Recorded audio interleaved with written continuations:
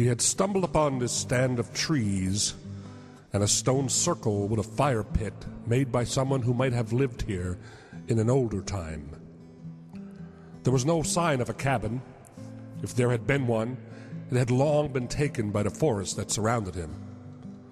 A small pile of wood sat stacked nearby, sitting beneath a covering of snow, but dry still the same and ready for fire. Perhaps it was more decomposed than dry, but it would serve his purpose just the same. The fire pit had not been used for some time. The last time it was used, someone had probably, like he, stumbled upon it, while hunting maybe, and claimed it as a ready-made camping fire pit. That fire had left behind charred pieces of wood that could still be used. Mac had been struggling towards home for many hours. The horse he was riding had put a foot down through a rotten log on the wooden bridge, and they had both gone sideways, crashing through the side and ending up in the river. His horse hit a rock and was no more. He sliced a leg against the same rock, and as he dragged himself from the water, he immediately knew the enormity of his situation. Horse, supplies, everything went drifting down the river. He was alone, far from home, in the cold of winter with a leg that was rushing to drain him of every last drop of blood he had. He took his belt and wrapped it just above the gash and pulled tight, his eyes blurred with the agony of the shock from the pain that jolted his entire body. No one would be on a road this time of night. 3 choices. Stay on the road and struggle home as best he could, cut through the woods and save half the distance, or mark the place where Mac Hayden had drawn his last breath. So, here he was in the middle of the woods many hours later. The bleeding stopped, but the wound lay gaping wide and oozing the very essence of his life away. His clothes had still not fully dried. He had struggled for hours, body heat disappearing into the wet clothes and the silent world around him. He was now out of energy and heat. He had moved from preventing his bleeding to death to his nuclear, exhaustion and freezing to death. He needed desperately to bring the odds back in his favor, or at least to where he had a fighting chance. He was comfortable in the forest. He knew the trees and the animals that made it their habitat. He could find food if he needed. He knew how to make a camp that would keep him warm. But this knowledge was useless without the energy to perform the tasks. He had his flint and steel in his pocket, but the tinder of charred linen was still wet and would not catch. He also had a fire glass, but that was useless without the sun. He took a piece of old burnt wood from the fire pit, turned it over to its drier side, and used his knife to make a pile of small shavings. Darkness had moved in hours ago, but he had kept going under the light of a half moon. He was hoping to make it back to his farm before the cold and exhaustion took over. That was no longer an option. He assessed the situation and knew that his best chance to survive would come from a place to rest, dry out, and regain what energy he could. It was still a long way home. This fire pit had come none too soon. He felt a tinge of gratitude and joy at having found it. That feeling was as fleeting as a falling leaf in a winter's gale. His ears strained to focus. The silence that had followed him thus far had just deserted him.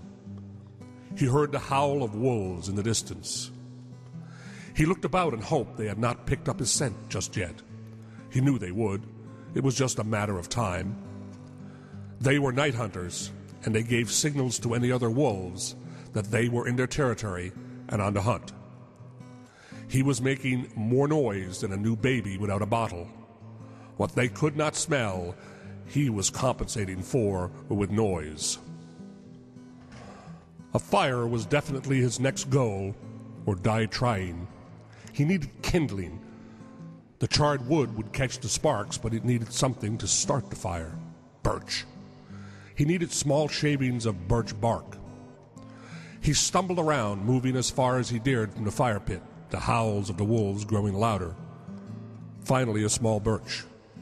He peeled what he could of the small white exterior of the bark and put it in his pocket.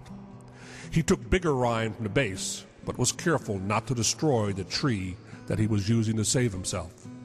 He left alone the inner bark and only took what was loose to his touch. He stumbled his way back to the fire pit, placed the charred shavings in the middle, the tinder of birch bark around the side, and took out his flint and steel. He hit it once, twice, and a spark hit the charred shavings.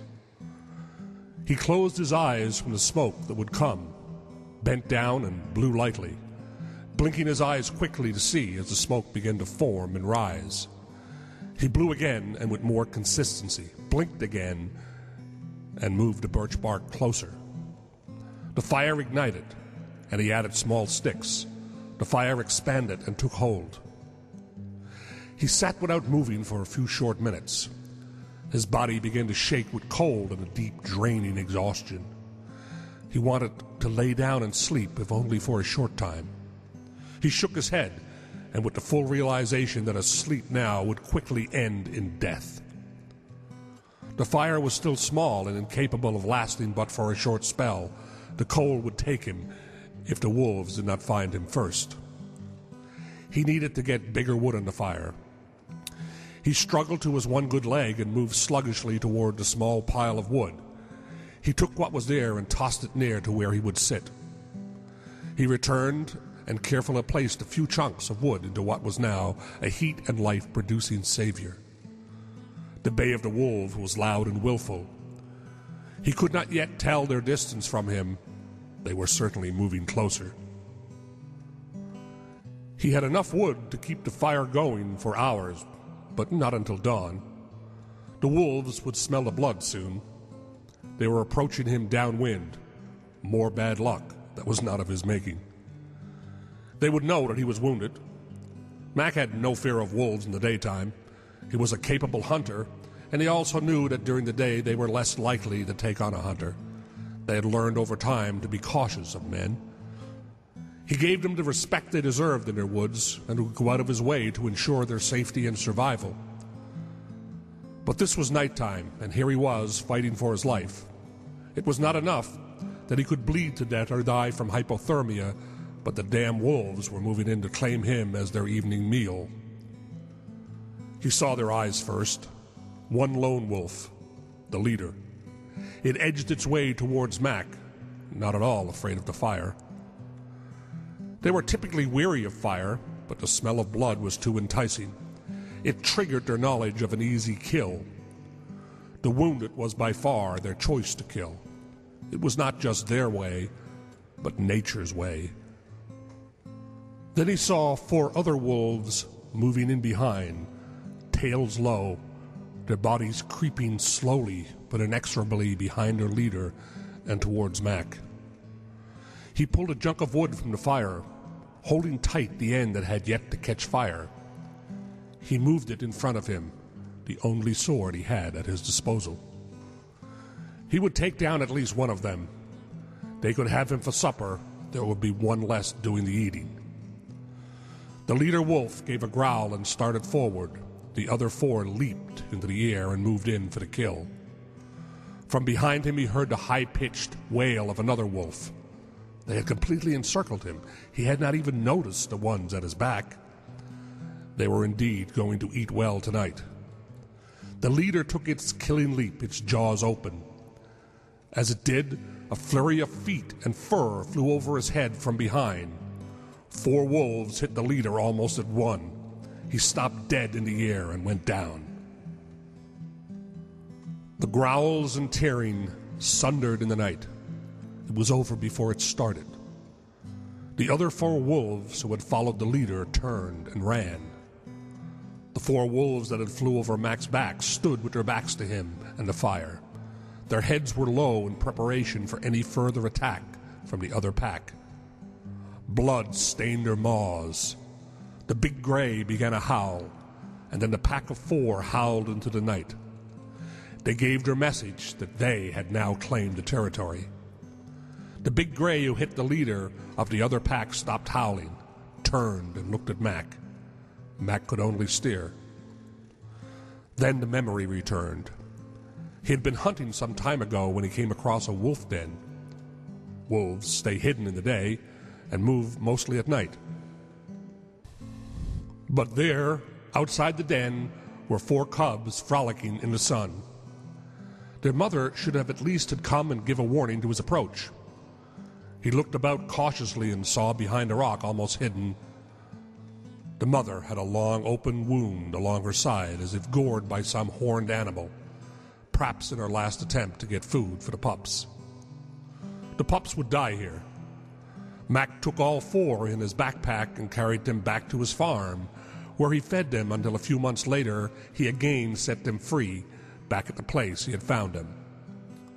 At first they had tried to follow him back, but he finally left them with enough meat to chew on that they ignored his escape. He never saw them again and could only wish they had survived. And here they were. He put the junk of wood back into the fire, exhausted. The big gray moved forward slowly and put his muzzle against Mac's chest. The big gray rubbed his head and placed his scent upon the man that was his. The man who had cared for him just 2 summers ago. All 4 sat on guard until the dawn as Mac slept deeply beside the fire. He awoke, and with the pack flanking his every move, he struggled to his farm, where they howled a final farewell and disappeared into the forest. Mac never again saw those wolves, but every time he heard the distant howling in the night, he gave up a smile and a thank you, and then he felt the kinship.